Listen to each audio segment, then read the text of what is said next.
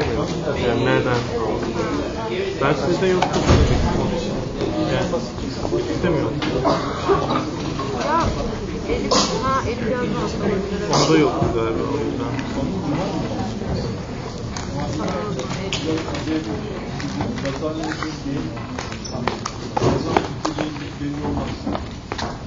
So welcome to the last step of today's marathon. I have forgotten to give you a homework. This is the fourth homework. This is not for tomorrow. This is for Monday, so that I will spoil your weekend.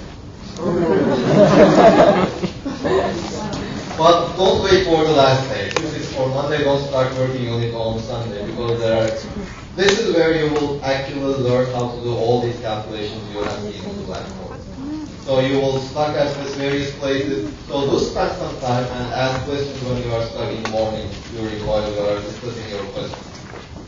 Now the homework is to calculate the constant scattering on a positron. What is the differential cross section for this one? Well, we know the expression for the differential cross section up to some coefficients. So this is basically you need to calculate m squared in terms of the parameters t and u. Now there are certain new ingredients here. This diagram, this process at lowest order will have two diagrams. So the invariant matrix element will be the sum of two. Two different diagrams at the same order. So I will draw one of the diagrams. Remember, when we are drawing our Feynman diagram, always imagine you have a black box. You have a positron coming in, electron, a photon coming in, and on the other side you have a positron coming out and a photon coming out. Well, you want these photon and the positron to somehow interact, so we just need to fill this black box. How can we do it? One way at the lowest order is you have the positron coming in.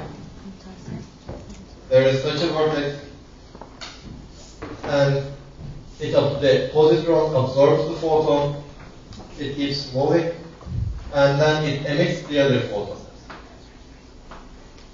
This is one diagram. If you put the momentum, let's say this is K1, it has spin 1. This is K2, let's call it spin lambda. Here you have the positron coming out, K2, S2, K2, let's say S2, P2, P1, S2, this is P2, and it has polarization lambda prime. Well, what are the new ingredients that you will need? We haven't yet discussed what factor to include if you have an ingoing photon in a vertex. So you have a vertex here, a point here, a point in your diagram, a vertex, and the photon comes in. Now in this case, you will put a photon with momentum, let's say K2, polarization lambda. This is the epsilon. Of course, here you have at the vertices you always have a Lorentz index. So you will include a factor of epsilon. This is the polarization vector of your photon.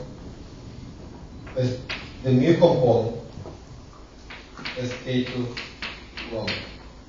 And you can have at this vertex, you have an outgoing photon with momentum P2 and lambda. So in this case, you will include a factor of, let's call this vertex nu vertex, epsilon nu. This is the polarization vector, P2 and lambda prime. These are the parts of the Feynman rules for this incoming photon and the outgoing photon. You already know what to write down for a fermion that connects to vertices. So when you are writing the corresponding expression for this diagram, the general rule starts with the fermion lines. We have a single fermion line here, start from the end. We have an outgoing fermion, a fermion line that connects 2 points, and an ingoing fermion. And then once you are done with your fermions, write down everything else. There is one more peculiarity with this process. That's why I chose the positron, not the electron. Because in calculating the electron muon scattering, we gave the Feynman rules for an incoming fermion, not an anti-fermion. This was U of, let's say, P as incoming. This is for a fermion. But if you have an anti-fermion, just like in this case, electron is a fermion, positron is an anti-fermion. You have an incoming electron. Well, there are two ways you can do that. You can either say, okay, let's put a V, this momentum is P, and then S, this is for anti-fermion. But then, of course, you have to remember what the properties of V are. But rather than doing this, I prefer to use, instead of an ingoing anti-fermion, you can imagine an outgoing in the opposite direction fermion with 4 momentum minus. So we already know what to put in a Feynman diagram when we have such a piece. This is U of minus D, is the polarization test. Now this is U bar. So wherever you have a anti-fermion line, just reverse the direction of the arrow and treat. And reversing the direction of arrow just means changing the sign of this 4 vector and treat it as a fermion. So this simplifies the calculation. Of course, this is one of the diagrams. There is a second one that you should figure out. And again, this is for Monday.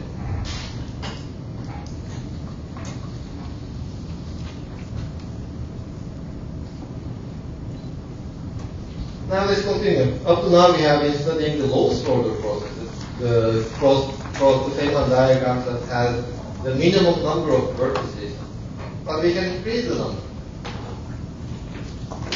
We were studying V minus scattering. We had drawn that at lowest order. We have this diagram. Electron, muon. So what happens is we can start from the electron. Electron emits a photon which is absorbed by the muon, and you are done. And then we scatter, the exchange momentum.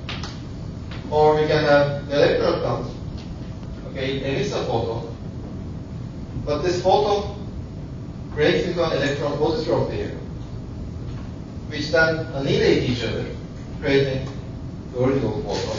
And this photon is absorbed by the muon. This is another possible process. Or you have an electron, it emits a photon, that emits a second photon, which is absorbed by the muon. And after it emits this photon, which is absorbed by the muon, it reabsorbs the photon that it had emitted before. Of course, the muon can do the same thing. The electron comes, it emits the photon. The muon comes, first it emits the photon, continues and absorbs the photon emitted by the electron, scatters and it absorbs the photon that it emitted itself. Or we can have, there is an electron comes, it emits a photon, and it emits, after some time, it emits another photon. The muon first absorbs this first photon, and then it absorbs the other photon. But the electron comes, it emits one photon, then emits another photon. The muon comes, it first absorbs the photon emitted here, and then absorbs the photon, the first photon emitted by the electron. So if you look at these processes, all of these processes have 1, 2, 3, 4 vertex, 1, 2, 3, 4 vertex, 1, 2, 3, 4, 1, 2, 3, 4, 1, 2, 3. They all contain 4 vertices. So all of these diagrams This was proportional to E squared, which is alpha. This diagram is of the order of alpha. All of these diagrams are of the order of e to the 4, which is alpha squared. Now also remember that alpha is 1 over 137, or 10 to the power minus 2. So the contributions of these diagrams to our cross-section will be of the order of a few percent compared to this one. So should you calculate these diagrams or not depends on what is the precision in your experiment. If, like in electrodynamics, where there are quantities that are calculated up to 1 part in 10 to the power 10, of course you need to calculate these and even more. But if you are not interested in making predictions that are as precise, that are more precise than a few percent, you can just ignore these. So that depends on with what are you trying to compare your predictions. Now, how to calculate these then? So I will restrict myself to this one only. Well, the rules to calculate these diagrams, the other diagrams, are the same. The rules are the same. So you pick up any fermion line, you start from the end, and at the end, for this diagram, for example, for this line, you start from the end, you have a U-bar, let's put the labels for labels alpha, beta, mu. Then you come to a vertex which has the label beta, so it is R, E, gamma, beta. And you continue along the line. So here you have a fermion line connecting 2 points. So you just put your propagator, let's call this moment P, I, P slash plus n divided by P squared minus h squared. Then you have this fermion propagator on your way that connects these 2 points. Let's call this moment P prime. Oh, we have this vertex. We wrote this line. There is this vertex appearing over there, so you have I, E, gamma, mu. You have this fermion propagator, I, P prime slash plus m divided by P squared minus n squared. And then you have this vertex, which is R, E, gamma, alpha. And you have the ingoing electron, which is Q. This is a long expression. But to write down this expression, it just takes you a few minutes, a few seconds, not even minutes. Once you know the Feynman rules, any diagram, the expression corresponding to any diagram, you can just immediately write down. Now, well, this is, by the way, just for this line. You have the second line, you also have these photon propagators with which you have to multiply this expression with. Now let's come to this one, because this has one more ingredient in it. We have what's called a fermion loop.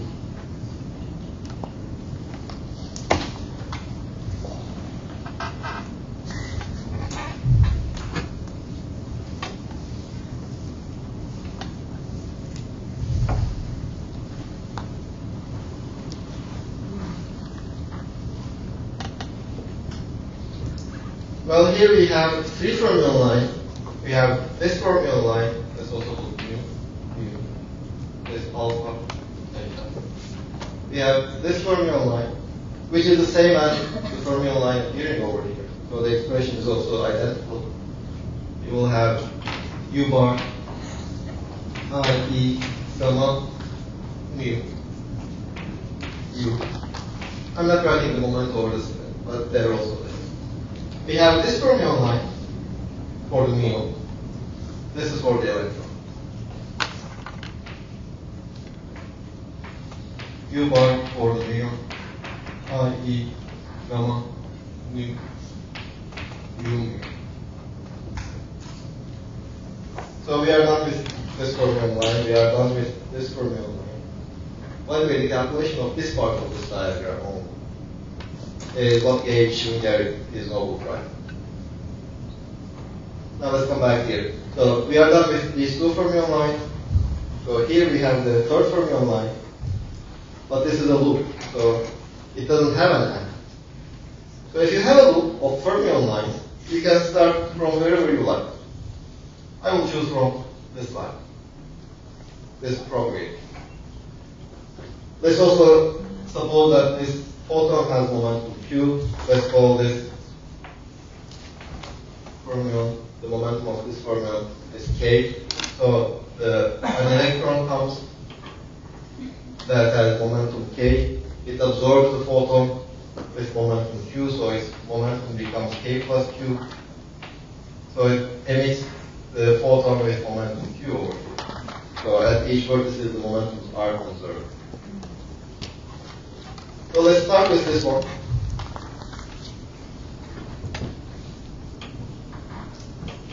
I k slash plus divided by k squared minus q squared. Which is this one. So we have the arrow, so we are going backwards. We start from this one. Going backward, we arrive at this vertex, which is IE gamma beta. And then once we have this vertex, we have this propagator. It is a fermion with momentum k plus q. I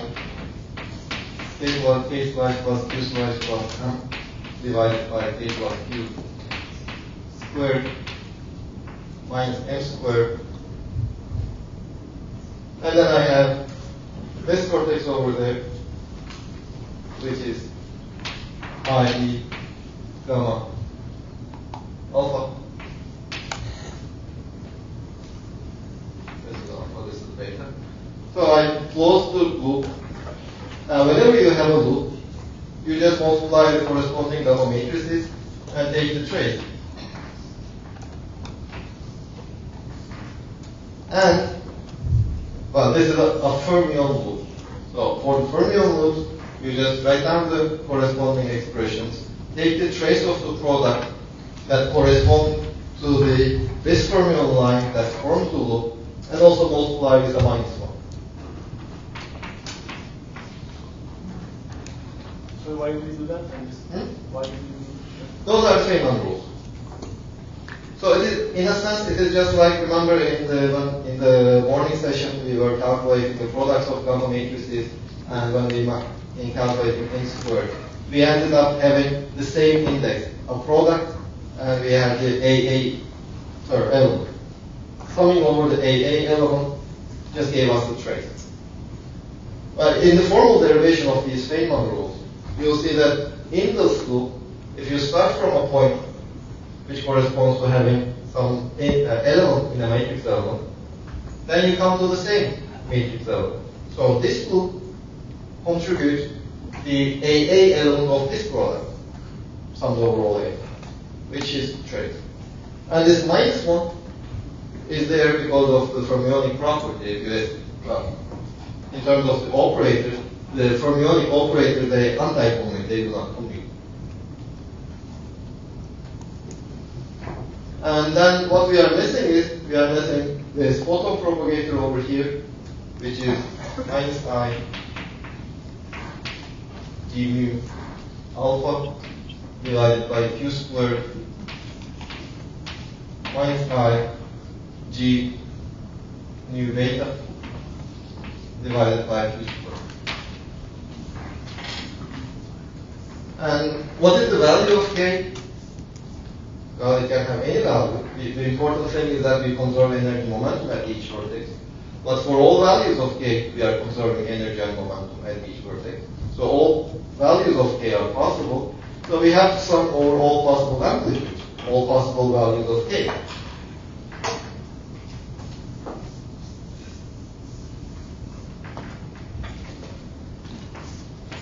E for k divided by 2 times 4.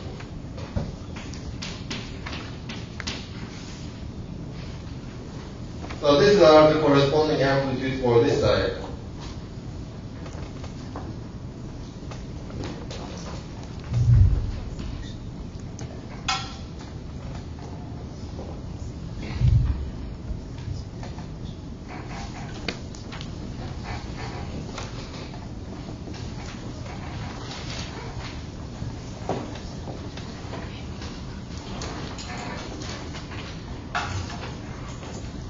So if you look at this photon propagator, by the way, it should remind you of something from your last lecture. So we are creating a photon here, and we are looking at the probability that it will go over here. This is nothing but the 2-point function that you have discussed like an hour ago. And in fact, we are now calculating the 2-point function of the photon. So we have seen that the first correction, this is the 2-point function, the lowest order, the 2-point function of the photon is minus I P mu divided by Q squared. And now we also have this term over here, which I can write in short form. I have this propagator, minus I G alpha mu over Q squared. And I have that integral over there, whatever the value is for the time being. I will just write some pi alpha beta. And if you look at the expression for the integral, it depends on the masses and only on Q. It doesn't depend on when we are integrate over K, there can be no K dependence. So this pi alpha beta depends only on Q. And then we have this other part over here, minus I G beta mu divided. I can imagine similar diagram to this one. I can have, okay, this part I'm no longer interested in. I have one fermion loop. The photon, it forms another fermion loop. Another photon which scatters the mu. If we put the indices, we have mu, alpha, beta, gamma, delta, mu. So this loop is identical to this loop. Their integrals will look exactly the same. The only difference will be the indices. Here I have the alpha beta index, here I have the gamma delta index. So if I write only this part, I'm not writing the muon line or the electron line or the muon line. I'm just writing this, what connects the two. Plus, minus I G alpha mu divided by Q squared pi alpha beta Q minus I G beta mu over Q squared pi. Now beta connects gamma, beta gamma, Q squared. Here I have the same loop integral with indices gamma and delta.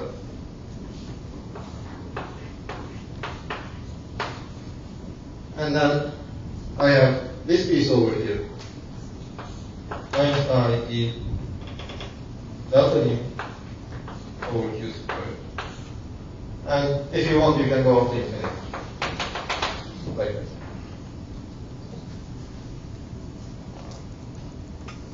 I can also imagine, not just repeating this single loop, I can also imagine diagrams like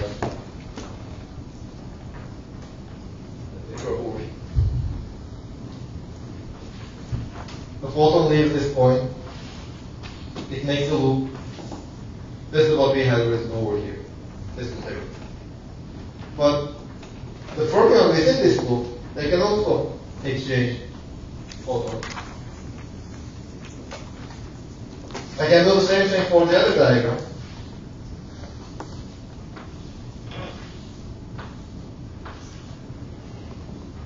Well, you can complicate that as much as you like. The limit to the complication of this diagram is your imagination. We usually, what we do is we just collect these diagrams. So I will specify the criteria for collecting them and label them one particle irreducible diagrams. Now the difference between, if you look at this diagram and this diagram, just looking at this piece. In this diagram, if I remove a single particle line, if I remove this line, it becomes two disconnected pieces. This one. Or if I look at this one over here, if I remove this one, if I remove one of these particles, it becomes two disconnected pieces. But this one, no matter which line I remove, I'm allowed to remove only one line, not more. it is still one piece. I cannot divide this diagram into more than one piece by selecting out a single line. So that's what we call one particle irreducible diagram. So what I put here as I alpha beta will be in fact the sum of all possible one particle irreducible diagrams, not just this one. This is the lowest order diagram that contributes to this phi alpha beta. Okay, fine. So we have kind of an infinite series. An infinite series is kind of useless unless you can just estimate it somehow. Let's look at what we can do if we multiply these indices. What will become of them?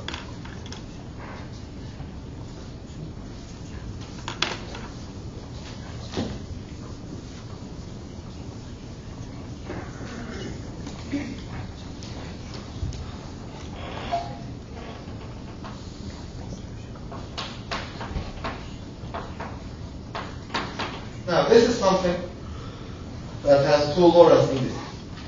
If you just look at the lowest diagram, it has the alpha Lorentz index, beta Lorentz index, and nothing else. This is just a number with two Lorentz indices. That's integral. So here, in general, we can just write this. On the right-hand side, we should write something that has two Lorentz indices. It's just like taking the integral in your homework. So how can we construct something that has two Lorentz indices? We have this form momentum Q, so we can write Q alpha, Q beta, with some coefficient which can depend only on Q squared.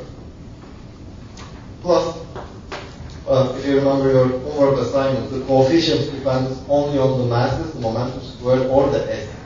It cannot depend on the momenta linear.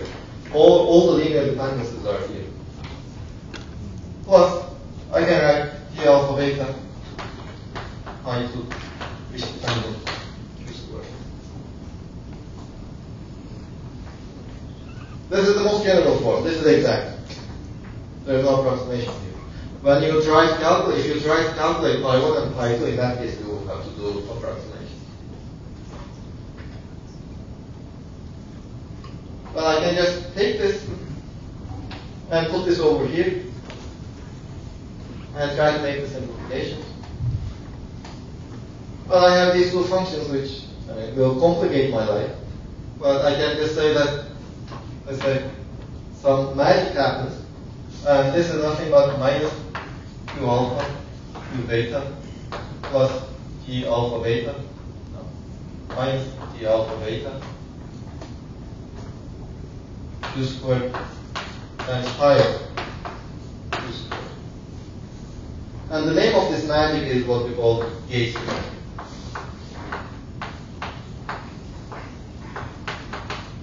I don't really have two independent functions, I have a single one. Well, how can we see that this actually has to be so? If you remember when I was writing the propagator for the photon, I wrote this part, which is just this term over here.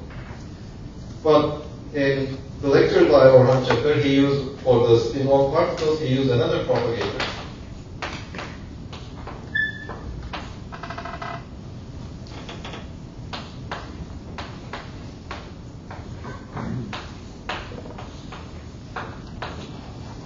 And I said that, okay, you can use either this one or this one because of the gauge symmetry of the problem. The gauge symmetry of the problem leaves us some freedom in the choice of the propagator. But this choice should not lead to different results. Whether you choose this matrix, this propagator, or you use this propagator, if you do your calculations properly, the final result should be exactly the same. Well, if you look at this part, this corresponds to just adding or subtracting terms that are proportional to Q alpha, Q beta. If I do, instead of this one, if I use this term over here, this propagator, here I will get additional terms which are proportional to, let's say, T alpha beta. Here, in this term, I get let me just take a Q alpha term. I get additional terms which will be proportional to this expression over here. But I know that my result should be independent of which propagator I use. So these additional terms have to be zero. And if you look at this expression, if you multiply both sides by Q alpha, what do you end up having? You have Q squared phi 1 Q beta plus phi 2 of Q squared Q beta. This should be equal to 0. Which tells us that phi 2 of Q squared has to be equal to minus Q squared phi 1 of Q squared. So these two functions, phi 1 and phi 2, they have to be related with each other. They are not independent from each other.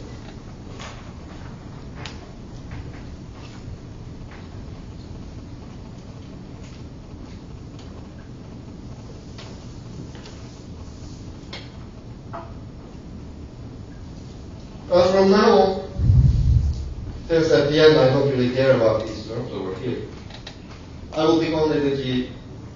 The first term is G mu nu. I will pick only the G mu nu terms. I ignore all the rest. So if I take only the term that doesn't contain this Q alpha Q beta piece, what I have here, let's write this as D mu nu.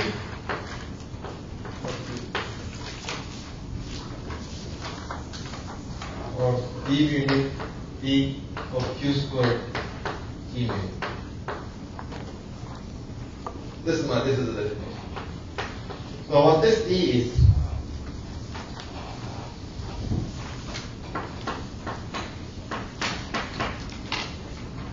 I have minus I over Q squared. That is the first term.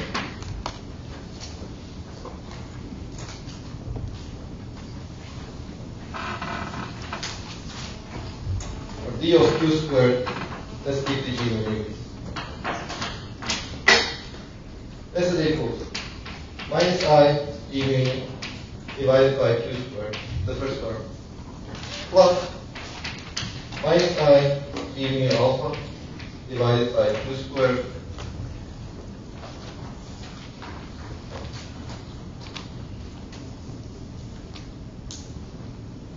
minus I over Q squared squared. Well, what this G will do, it will just raise this the alpha beta indices upwards. So I will have T mu nu over here. But T mu nu is nothing but Q squared by Q squared times T mu nu.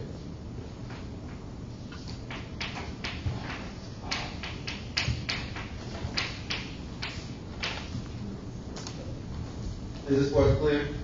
I have this minus I over Q squared term squared. I have two of them, one here, one here. This G alpha mu and this G beta mu will just raise these indices upward. I'm only keeping the G mu nu piece.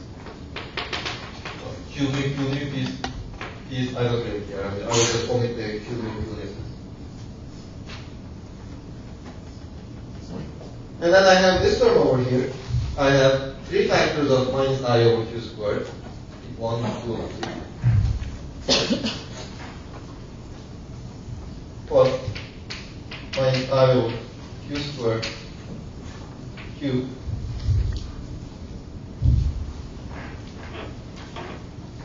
Here I have T, instead of alpha I will just put mu, instead of beta I put gamma. So P mu gamma, if I only pick up the G mu nu piece, G mu gamma, Q current, Q squared phi Q squared mu gamma. And then I have this piece over here,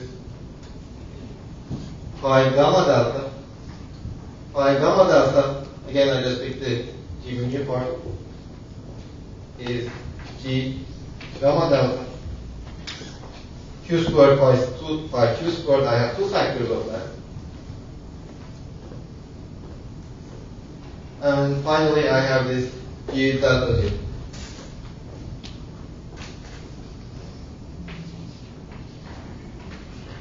If you multiply this with this G, you end up having G mu nu. Okay. So this is equal to minus I G mu nu divided by Q squared. I just take one of these factors out. what is left? 1 plus minus I over q squared times q squared pi of q squared. It is this term over here. Plus minus I over q squared times q squared pi q squared, both of it multiplied squared. If I had written down the next term, it shouldn't be hard now to guess what the third term will be. The third term will be just, the next term will be minus I over q squared pi q squared raised to the power 3, and so on. So the q squared, they will just cancel.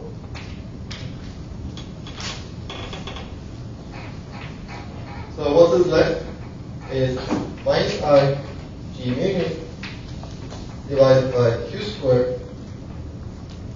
And if you know this series, this is 1. If you call all of this x, 1 plus x squared plus x cubed plus x to the 4 plus x to the 5, which is nothing but the Taylor series of 1 over 1 minus x.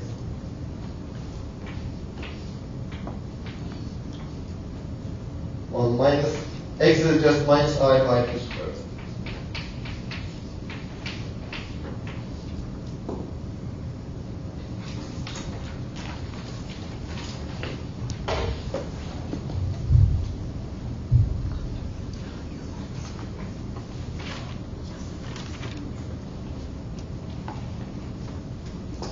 Can I ask something? Sure. We were kind of only calculating the M for the diagram with one loop. Then how did we end up taking contribution of all the diagrams, like all loops through to and y? Well, if you want to make a precise calculation, you have to calculate everything. An exact calculation will... Why do we only calculate the diagram with one loop? And loops then? I mean, there are many different diagrams. We are calculating them, all of them. Now, in fact, this is the sum of all possible diagrams that contribute to the propagation of a photon from one point to the other point. If we show it with a thick line. Okay, this is just the photon part. This is just the photon part. I'm not touching the other part. Okay. If I want to calculate the exact amplitudes for the scattering, I have to calculate everything. But for the reason which I hope I will be able to reach at the end of the lecture, I'm now interested with only this one. And although I started from a particular diagram, I kind of generalized my approach. So I said this sum contains the contribution of all diagrams to this two-point function. So it turns out that we don't really need to calculate everything. If we calculate the diagrams, we can just put it over here and it gives us the contribution of all diagrams, not just one particularly reducible ones, but also the rest.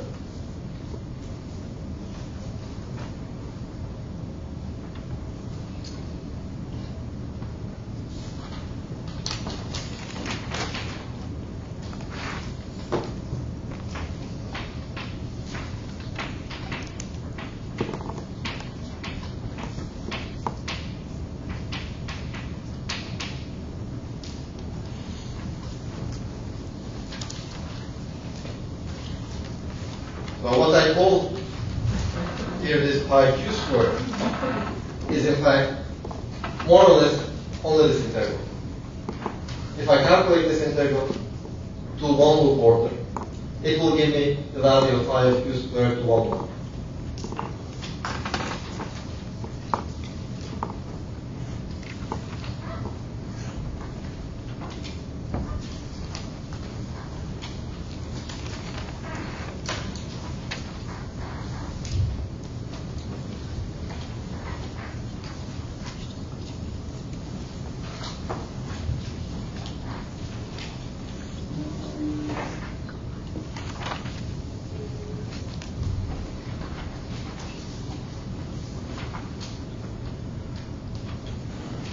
again, let me neglect the masses. Okay, so I'm done with the general discussion. Now I want to calculate this pi of q squared. So to calculate that pi of q squared, I need to evaluate this integral. I will ignore the masses. Sorry, the way that it is now on the blackboard contains the integral definition is not only it contains yes, thank you.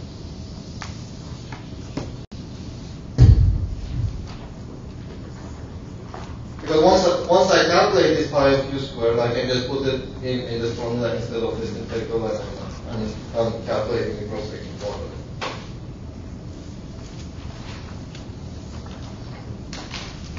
So what do we have? We have I squared, which is minus 1 makes plus e squared d4k divided by 2 pi to the 4 trace of k slash gamma beta. I have 1, 2, 3, 4 factors of I, so it's just 1. I have a minus 1 in the front. K slash gamma beta, K slash plus Q slash gamma alpha divided by K squared minus K squared and K plus Q squared. This is what I have.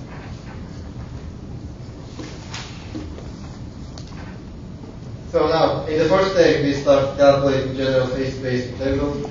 Now we need to calculate integrals that are of this form, d4k divided by 2 pi to the 4, 1 over k squared. Let me introduce the masses here again.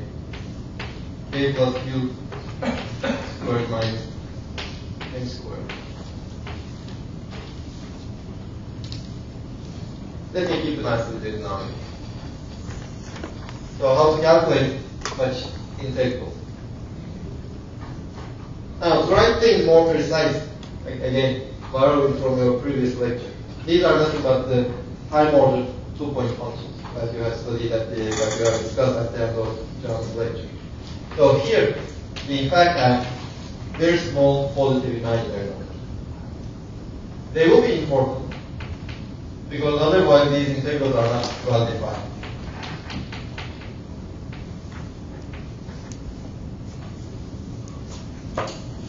Now, if you look at only the k0 integral, what we have? We have dk0 over 2 pi from minus infinity to plus infinity. We have 1 over k0 squared minus omega k squared plus I epsilon. And here I have k0 plus q0 squared minus omega k plus q squared plus I epsilon. Where this omega k is square root of k squared plus m squared. And if I consider this in the complex k0 plane, I have some poles. Well, this curve has singularities at k0 equal to plus or minus square root of omega k squared plus I epsilon. Well, omega k squared plus I epsilon is a complex number somewhere over here. If I take its square root, minus I epsilon, somewhere over here. If I take its square root, it becomes a complex number. One of the roots is over here, the other one is over here. This one is below the real axis, this one is above the real axis. I can do the same thing for this one. This one is more or less the same thing. Is minus q0 plus minus square root of omega k plus q squared minus I epsilon. So these are also located, if this q0 was 0, they will be located, one will be somewhere over here, the other one will be somewhere over here. they are slightly shifted. So one will be, let's say, over here. The other one is over here. So these are the locations of the poles. And I'm integrating over the real axis. Again, if we go back to complex analysis, we know that if we are considering an integral in the complex plane, you can deform your contour as much as you like, as long as you don't cross any of these poles, any of the poles of your integral. So I can use this property and just pick up my contour and rotate it like this. If I rotate it, I'm not crossing any one of the poles, so the value of my integral doesn't change. So it just tells me that instead of integrating from minus infinity to plus infinity, I can integrate this k0 from minus I infinity to plus I infinity. So this is equal to this integral. It is equal to the integral from minus I infinity to plus I infinity dk0 divided by 2 by 1 over whatever you have over there. But usually we don't like to have imaginary numbers in our integration limit. So we define a new variable. I define k0 to be I k0 tilde. And if I define k0 to be I k0 tilde, here I end up having I'm now integrating over k0 tilde over 2 pi. I'm going from minus infinity to plus infinity. 1 over k0 minus k0 tilde squared minus omega k squared. Okay, minus k0 tilde plus, I do the same redefinition for q0 tilde squared minus omega k plus q squared. In this expression, I can set epsilon equal to 0. Here I cannot set epsilon equal to 0 because when epsilon is equal to 0, the point where k0 is equal to omega k, where this denominator is 0, is within my integration range. But once I do this transformation, if I put epsilon is equal, even if I put epsilon equal to 0, my denominator is never 0. So there's no problem. The integral is still well defined even if epsilon is equal to 0. Now this process is usually called a weak rotation.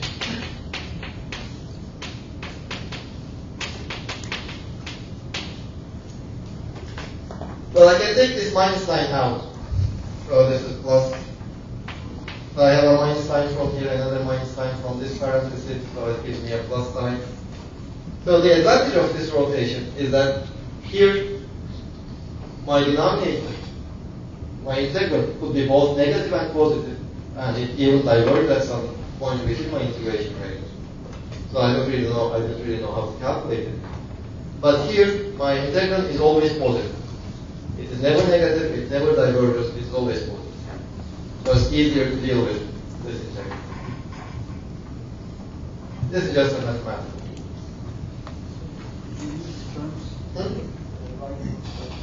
This one. It's just this term, but now since these ones have an additional I squared is a minus 1. So I have a minus in front of this, minus in front of this. That's this term over here.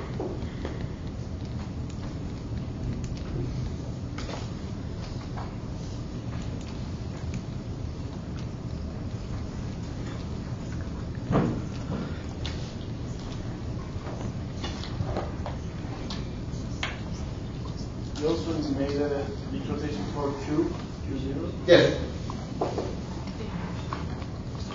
I did for all the points.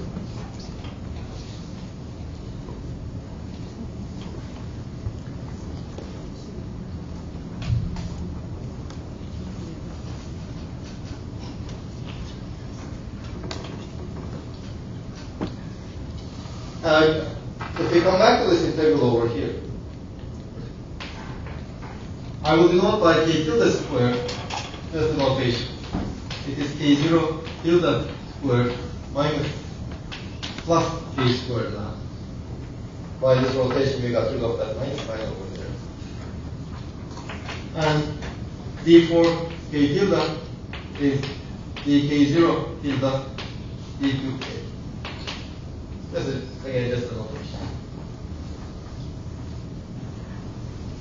So with this notation, my integral over here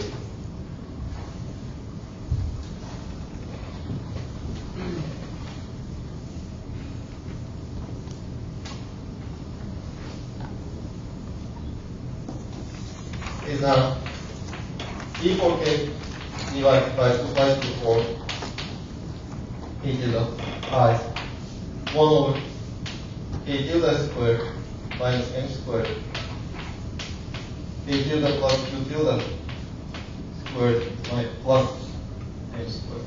These are now all pluses.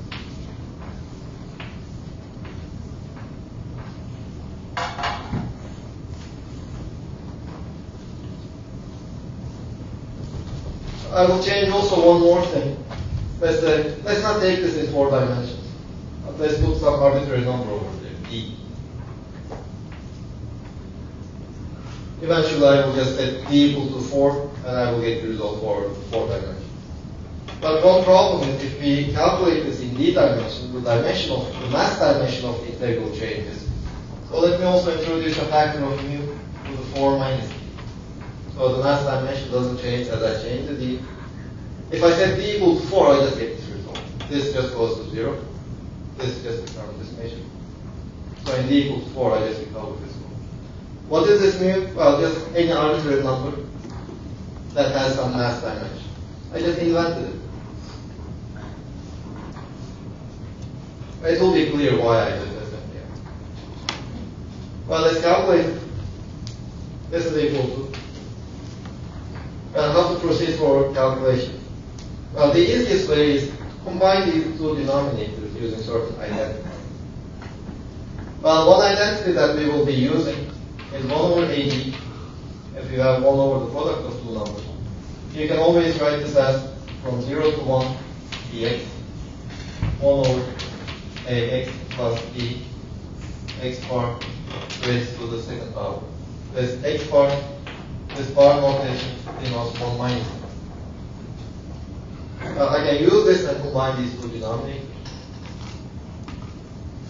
You can generalize this 1 over a to the n, b to the n. This is equal to gamma n plus n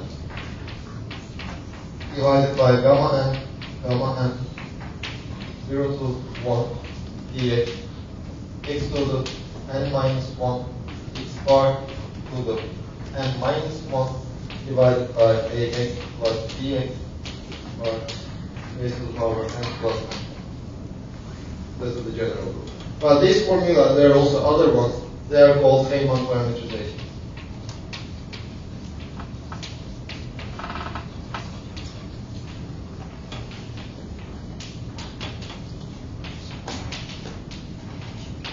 If you should start from the internet, there are various other ones, but this is the one that we will be needing in this calculation. So this is equal to I mu to the 4 minus d dk tilde divided by 2 pi to the d dx 1 over k tilde squared plus x squared x plus k tilde plus q squared plus m squared x bar. All of this raised to the square.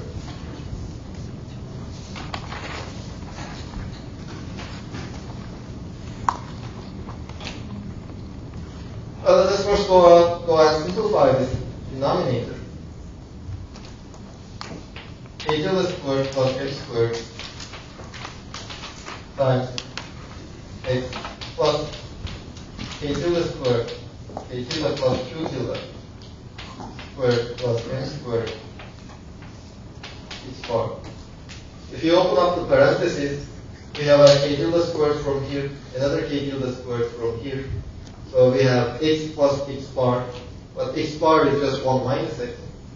So it is just, the sum is k tilde squared. Plus from here, I get 2 k tilde, q tilde, x. And the rest is, I have m squared x bar. It is just m squared plus q tilde squared x bar. Which I can also write as k tilde plus q tilde x, everything squared. If I take this square, I have k tilde squared plus twice k tilde q tilde x, this term over here. But I also have an additional q tilde squared x squared, which I subtract, plus m squared plus q tilde squared x bar. Oh, by the way, sorry, this k tilde q tilde comes from this term, so it has an x bar. So this is x bar, this is x bar squared. And this is k tilde plus q tilde x bar squared plus q tilde squared x bar, this term and this term, and I sum them up, I end up having x bar plus m squared. This is the denominator over here.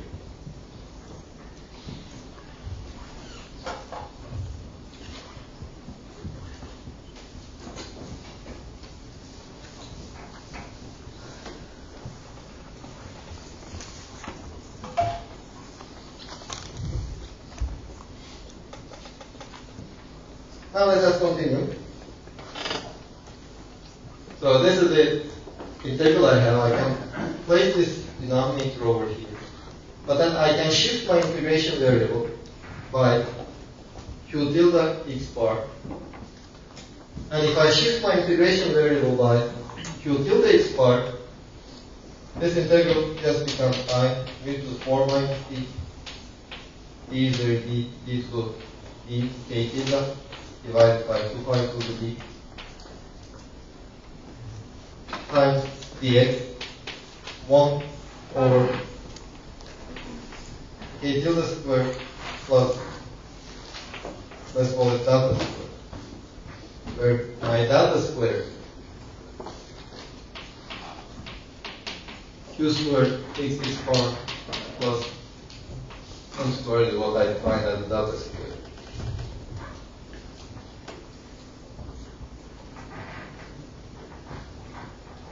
Well, I'm kind of running out of time, so I would like to skip some steps over here. This is raised to the second power. And the result of this integral will be I mu to the power 4 minus d. X integral will still remain dx divided by 2 pi to the power d.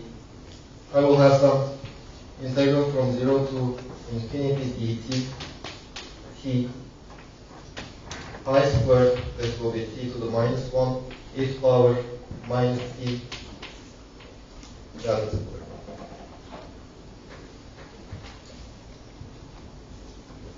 And I can further on carry out this t integral. No. This is t pi to the d over 2 t minus 1 minus d over 2. This is the result we will have.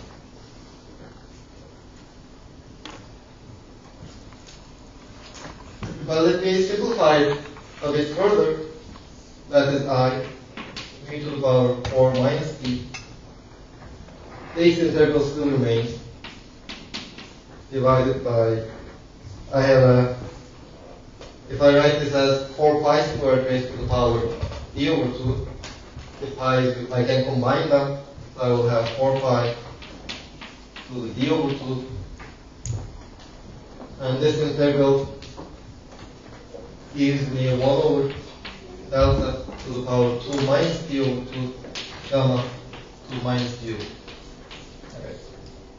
I skip several steps. You can find the steps in the notes, but this is the answer.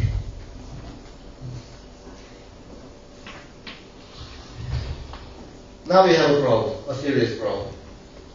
And this is in fact why I wanted to calculate this in d dimensions. This gamma function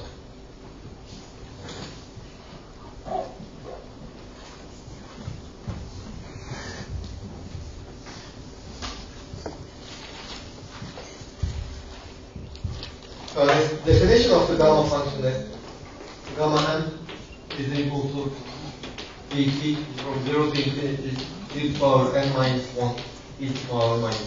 This is the definition. And its property is gamma n is equal to n minus 1 gamma n minus 1. And for integer numbers, gamma n is just n minus 1 factorial. It's nothing but the generalization of factorial. But it is also defined for any real number, positive or negative, integer or non-integer. If you plot it as a function of its arguments, this is x, this is gamma of it, it behaves like this. It looks like this on the positive real side. In the negative real side,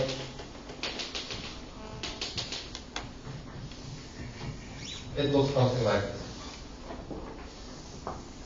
This is minus 1, this is minus 2, this is minus 3. So if its argument is 0 or negative integer, it diverges, it is infinite. So if you look at here, if we just put d is equal to 4,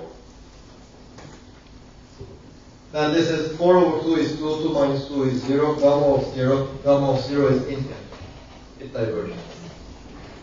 Now in the beginning, in the whole philosophy of this perturbation series is that for an exact calculation, we have to calculate everything, infinite many terms.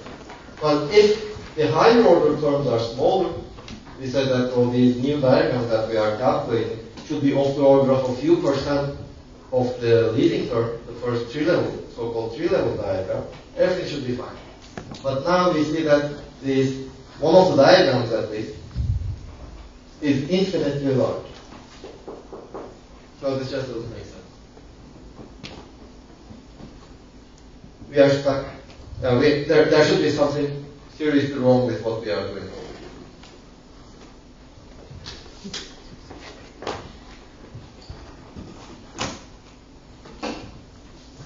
Now let me see. I will not need this part.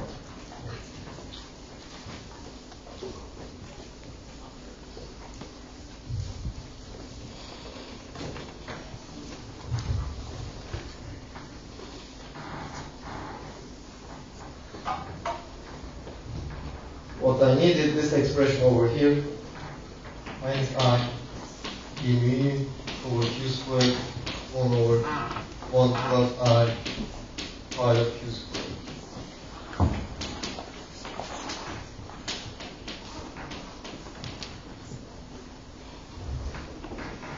So we assume that the higher order terms should be small. They turn out to be infinite. Well, if we sum them up, all of them, we are calculating this one over here, pi of q squared. This is infinite, so it seems as if there is no contribution whatsoever.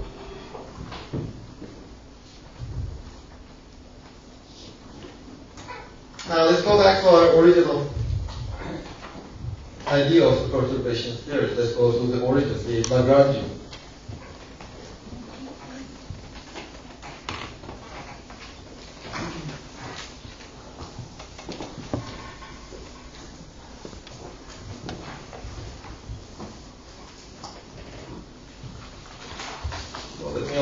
That part over there is pi of q squared is minus e squared a4k divided by 2 pi to 4 trace k slash gamma beta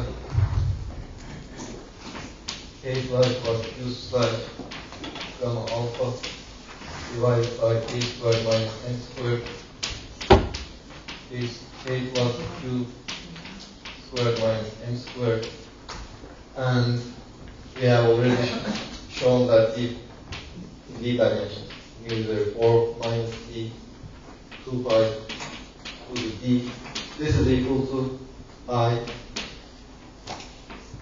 mu to the power 4 minus d divided by 4 pi to the power d over 2 dx 1 over delta to 2 minus d over 2 gamma 2 minus d over 2 and delta this is delta squared. This delta squared is q squared x bar plus m squared. This is the result we have on the plan.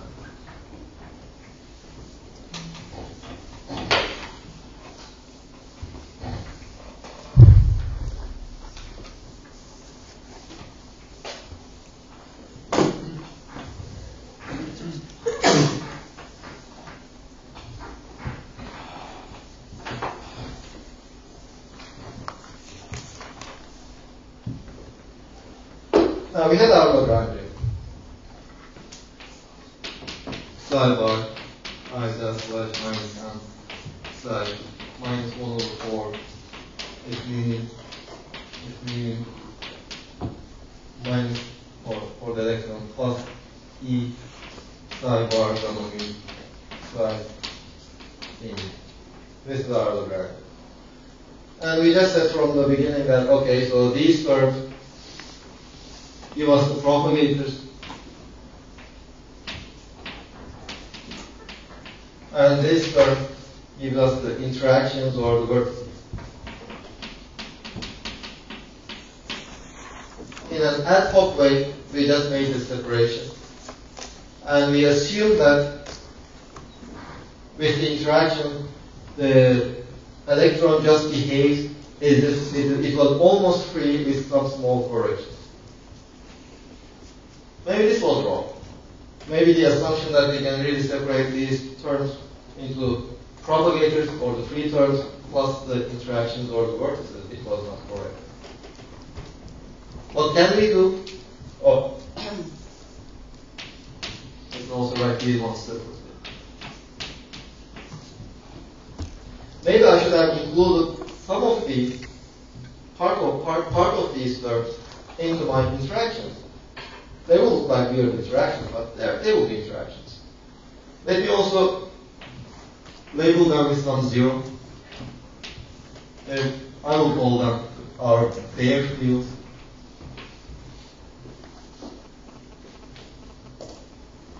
I will just insert here 1 minus z1 plus z1.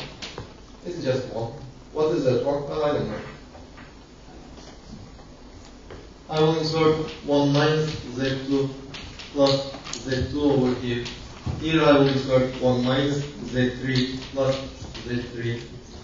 Here I will insert 1 minus z4 plus z1. This is what I will write. Now this z, so I will write this as z1, psi 0 bar, I dash psi 0.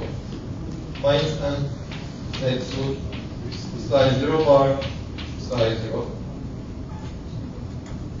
This separation is also ad hoc, I'm just inventing. Plus, but the remaining terms, and I will also have plus 1 minus z1 psi 0 bar I dash psi 0. Minus m 1 minus z2 in 0 psi 0 bar and the remaining term. I am just separating some of these terms into two parts. Now, when we are constructing our Lagrangian or our perturbations theory, we are always assuming a given normalization for our wave functions such that this the coefficient here is 1.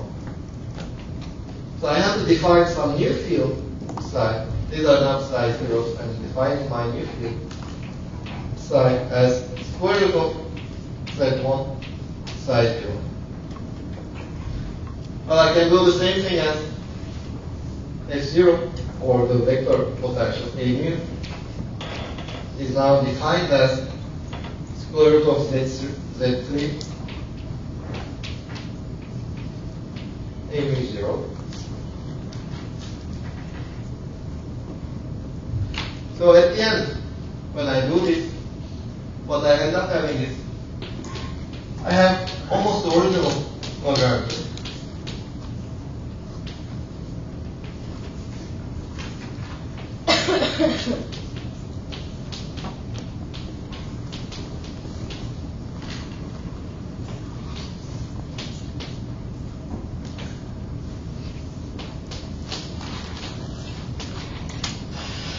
Once I have additional term, I have a term proportional to this one that we call the coefficient delta 1.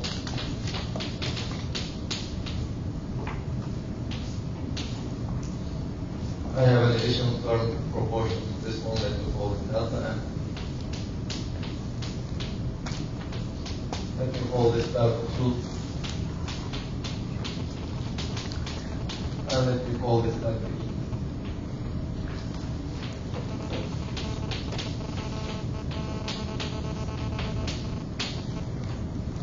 Now, what is this m? Well, if I make this definition, put it over here, I have 1 n is 1 minus z2, or just z2, because 1 minus z is somewhere on this line.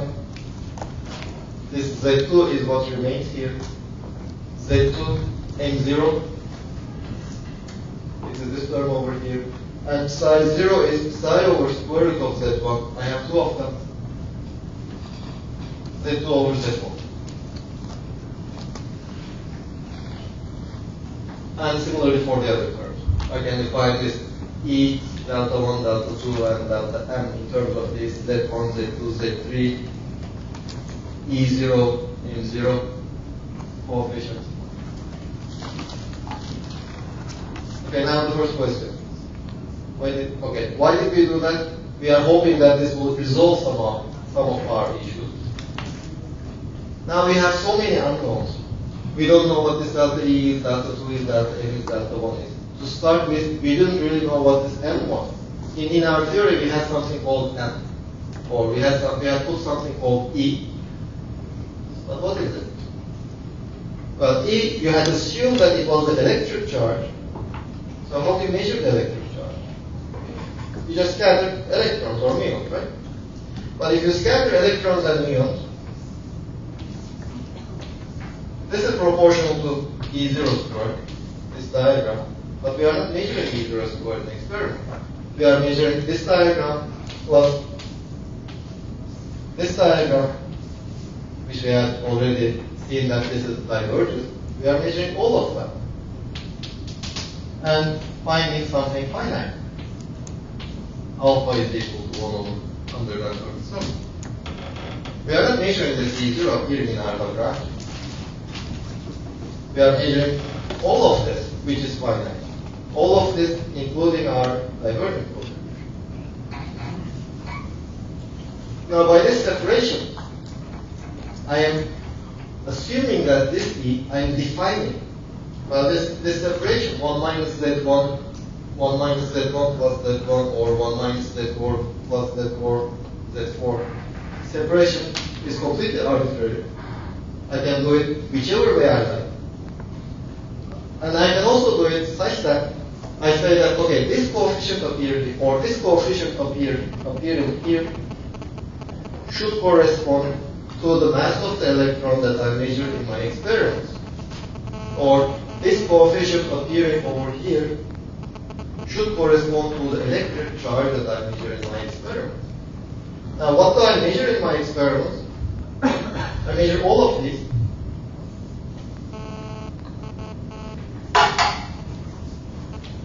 This one plus all the other pieces, which I have shown that it is given by minus RG mu. Of course, we also have E squared in this expansion, divided by Q squared, 1 over 1 plus I Q squared.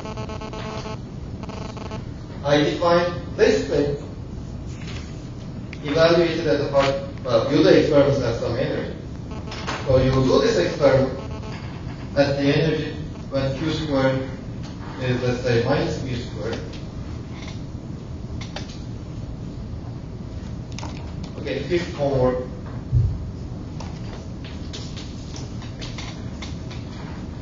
You should prove that Q squared in this process is less than 0. In a scattering process, Q squared is 0, less than 0. It is negative. So I cannot define it as positive scales, some negative scale. Let's put the renormalizations here. I define this thing, this whole combination, evaluate that this value to be equal to, exactly equal to, 4 pi times alpha evaluated at this scale divided by more. Is equal to I divided by mu r. This is the definition.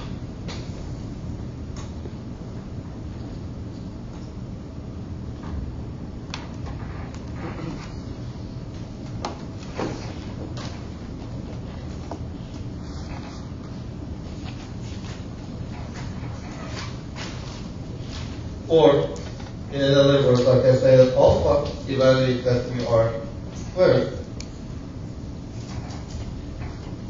Or let's see. Now this is equal to saying that pi of q squared evaluates that q squared is equal to minus mu r squared should be equal to 0.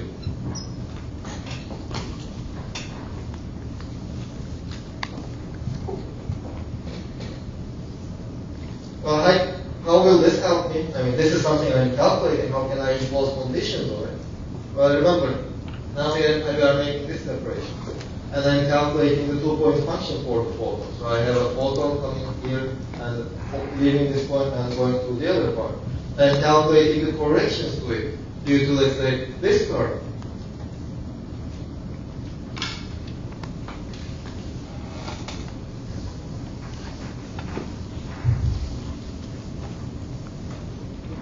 So if this is my Lagrangian, this is my this part is my free part now, and all the remaining terms are my interactions.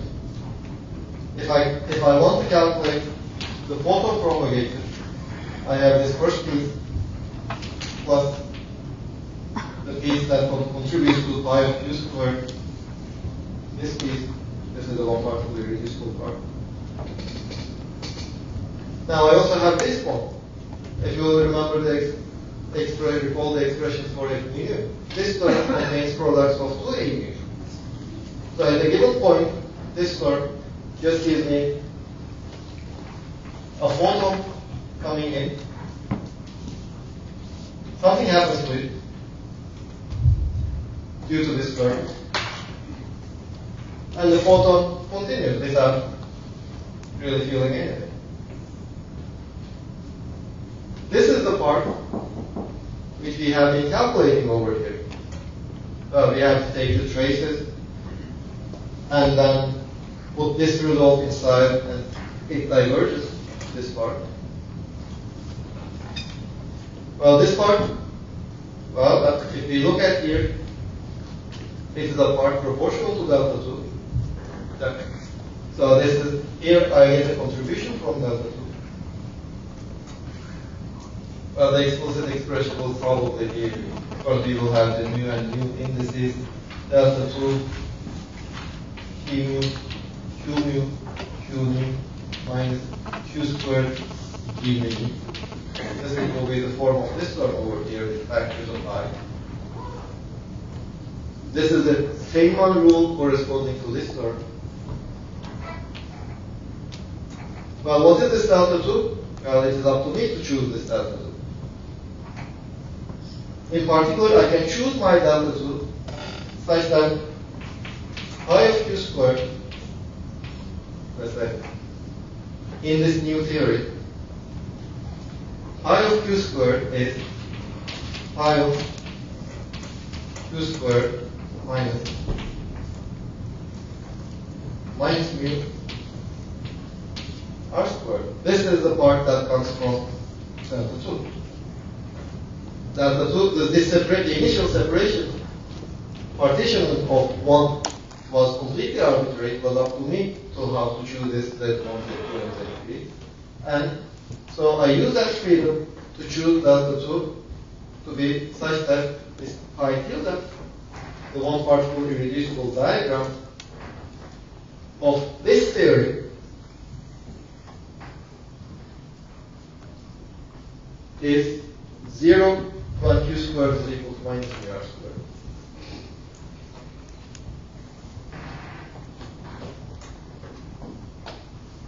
So it saves my life at this. I got rid of the divergences here. Now we said this theory.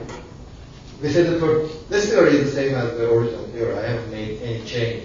It is just I rearranged my perturbation theory. With this perturbation theory, everything is now finite. Every physical quantity is now finite. Every observable quantity is now finite. But there's an artifact to that. So this is now here. This is, I should do the same calculation in new theory. Now I can define it. Alpha q squared is nothing but whatever this e squared is, e squared over 1 minus I pi tilde q squared. This is my defined structure constant if I measure it at this given q squared. But the problem is now, well, not the real problem, but well, I know that. Well, sorry, this is the alpha at the value of minus mu r squared.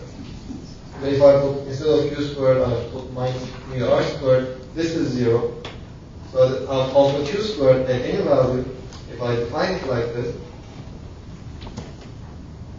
it has a q squared value. It changes with q. So that is what we call the running of the fine structure constant.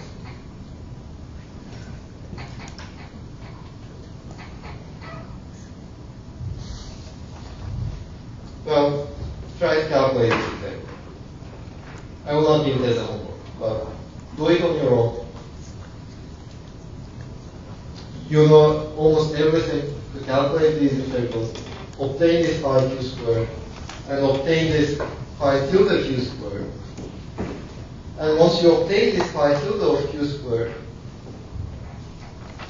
you will see how alpha of q squared changes with that. Changes with the energy. I didn't have enough time to finish that calculation, but I do advise you to go over it on your own. The calculations are in the lecture notes. So your shuttles will be waiting for you. So that is the only reason why I couldn't take half an hour more. We are so sorry for that.